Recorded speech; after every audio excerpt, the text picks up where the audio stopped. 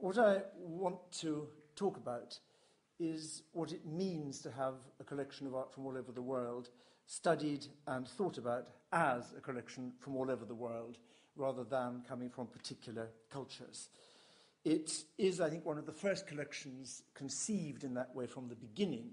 Collections like the British Museum, like the great encyclopedic museums, grew into that. This was thought from the beginning as an opportunity to present art of the whole world in one place. And I think that offers the most remarkable opportunities to pose questions and address issues that are of the greatest importance today.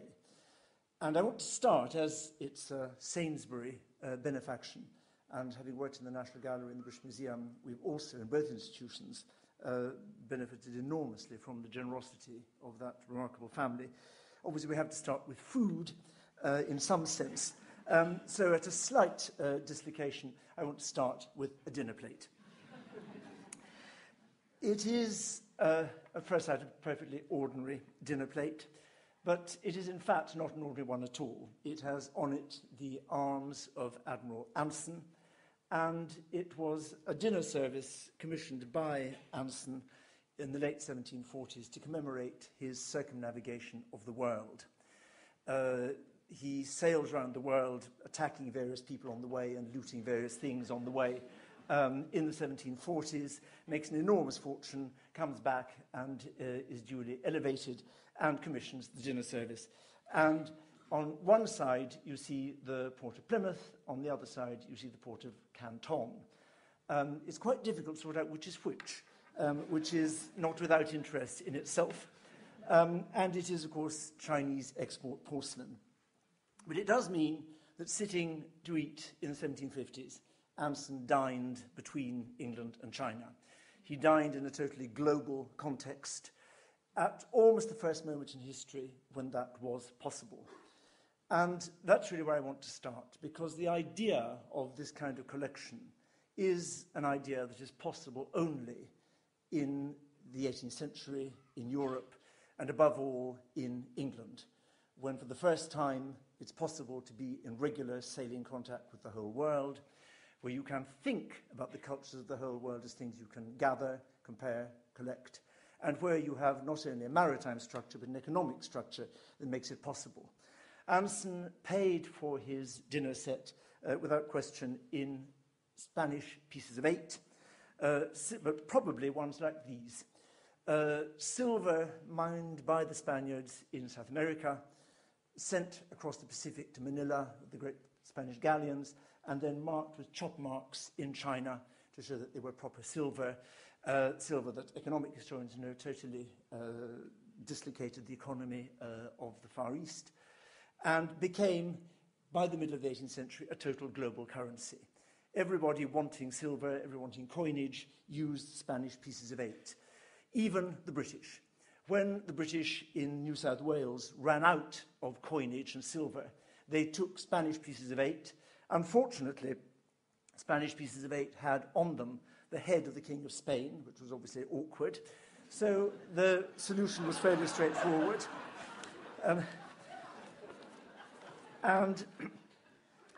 This is the British currency of New South Wales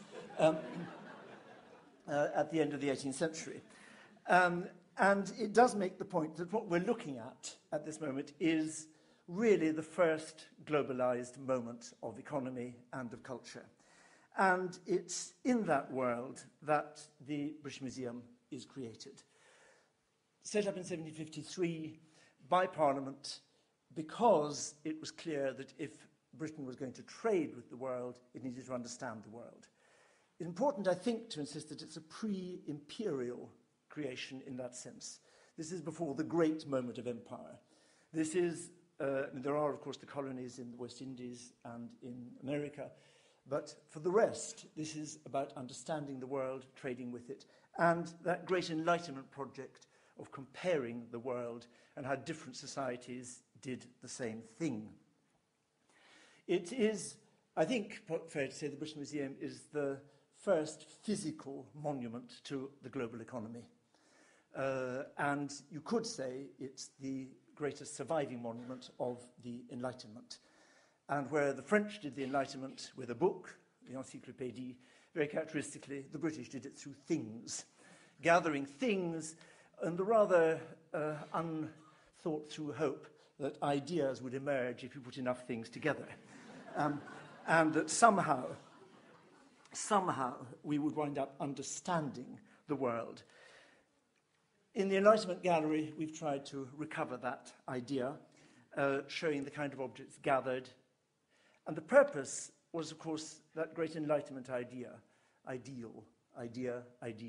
that if you look at how different societies address the same issues, whether it's faith, power, death, religion, whatever, you will discover that essentially we are all alike. And the fascinating thing is to consider how we differ and why, but that the fundamentals are the same. That was the point of the whole collection. It was not initially a collection of art, although it has some very great works of art in it, and that's one of the differences, of course, between the Sainsbury Centre here. But the purpose was that from this gathering, a new kind of understanding would emerge, that you would be able to understand the world, because the reading room at the heart of the museum, and create some kind of system that would enable you to make sense of the experience of it.